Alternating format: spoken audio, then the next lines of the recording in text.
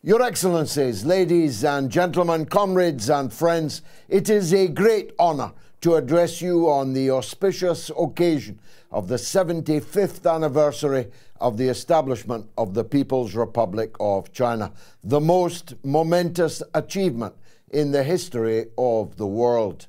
It would have been an even greater honour to have been with you in person, but prior commitments in Rochdale have made that impossible. Please accept my apologies for that and accept the warmest fraternal greetings of my party, the Workers' Party of Britain, which seeks to build socialism in British characteristics in our own country.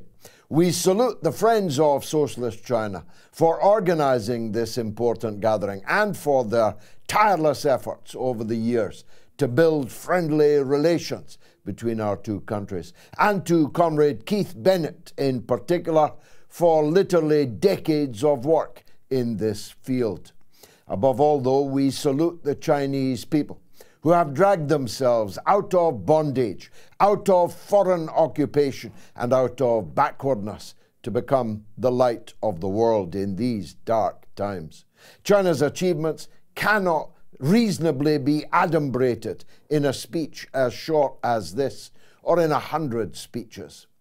Liberating scores of millions of Chinese people from poverty, reunification of Hong Kong with the motherland, electrification on the digital highway, ultra-high-speed rail, infrastructure developments of breathtaking ingenuity and scale, rising living standards, vaulting life expectancy, the Belt and Road Initiative, connecting people and places for the betterment of all mankind, and becoming a powerful voice in global affairs which cannot be ignored. The SCO, the BRICS, the Belt and Road are all harbingers of the new world which lies just over the horizon. China's model has become the model of all rational people that will seek to strive that their country can be like China. China is the future, and it works. And all this achieved almost in my lifetime. It is a kind of miracle, but it is a miracle achieved with much human toil and tears, and much remains to be done. We march with China on the road to full reunification of the country.